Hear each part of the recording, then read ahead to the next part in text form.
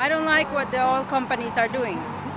I want clean water, clean energy, and a clean environment. BP has absolutely no conscience. They operate with impunity. The bottom line seems to always be to maximize their profit at the expense of the environment. In many cases, they've made decisions that were, in the long run, detrimental, I think, to the environment of our state. And now they're doing it to the Gulf. They found out that they're cutting the corners there, and that it's How do you feel about it? It makes me sick to think of what the Earth is now facing.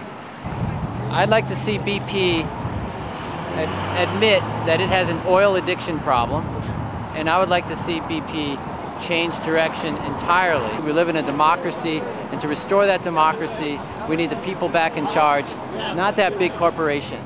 That corporation should have people in charge of it. Our people, our world, our community should have more power than them. The oil spill is one thing, BP is a specific thing, but it's systemic. It's not limited to Massey Energy coal explosions or BP's oil spills. It's about what we've allowed to happen and ceding corporate control of common resources to the exploitation of the planet and the oppression of the people.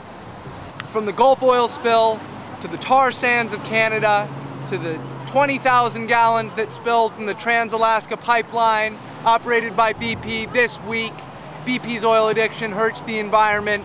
The 11 workers who died in the explosion of the New Horizon drilling rig in the Gulf, their families can tell you that BP's oil addiction kills human lives.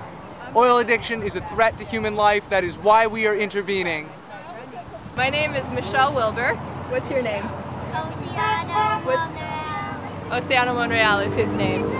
You know, I got a kid and I look at the future, and if we keep using oil at the rate we're using it, there's going to be a whole lot of bad things that happen. Everything from spills and destruction of wildlife that way to catastrophic global climate change, at least in his lifetime, not mine, and depletion of oil.